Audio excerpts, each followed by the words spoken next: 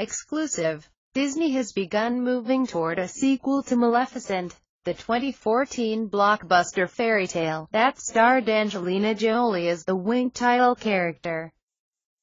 The studio has engaged Linda Woolverton to write the sequel, and I'm told the studio is keeping Jolie in the loop, and that the sequel will be written for her to reprise the world premiere of Disney's Maleficent. That will be a whole different conversation, of course, and they would have to make a new deal with her to reprise.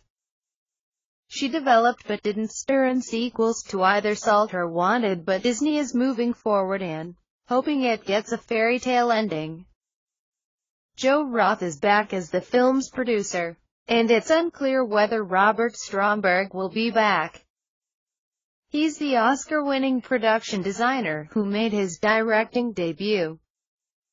Not surprising that another Maleficent would be a major priority for the studio's revisionist fairy tale slate.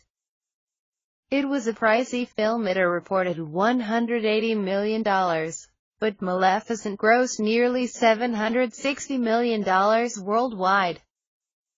Woolverton is repped by WME.